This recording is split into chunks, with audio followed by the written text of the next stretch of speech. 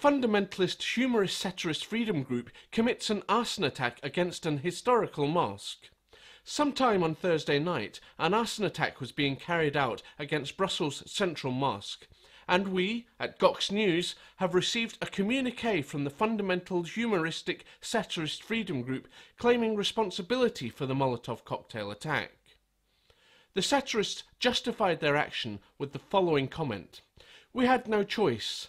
The mosque's Imam, Ibrahim Abdullan, described one of our recent Muhammad cartoons as being extremely boring and lame.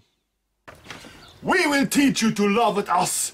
We will use force if we have to. Don't push us too far. Everything is allowed for the sake of satire, even killing."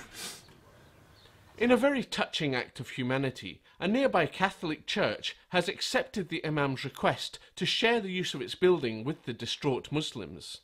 Here is the Imam's official statement regarding Thursday's hateful crime. I just don't get it. I don't understand those guys, those satirists. They seem to think that they have some kind of freedom of expression, right, to twist and turn people's words, their opinion, their faith.